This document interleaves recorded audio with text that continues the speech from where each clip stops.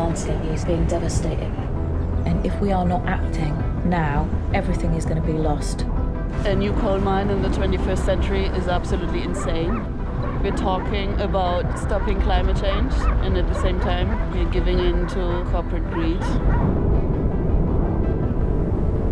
There's no time to wait for political decisions. To build a tree house is directly protecting a tree from being cut. I and the local residents have gone through all of the legal methods of protest, and this is what we're left with.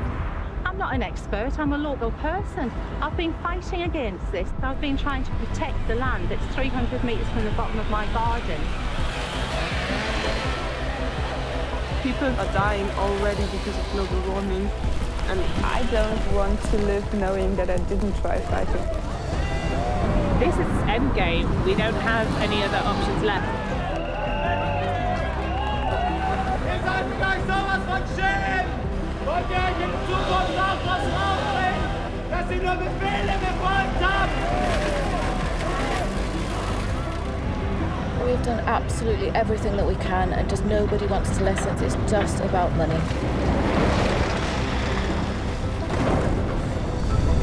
We are on the edge of destruction.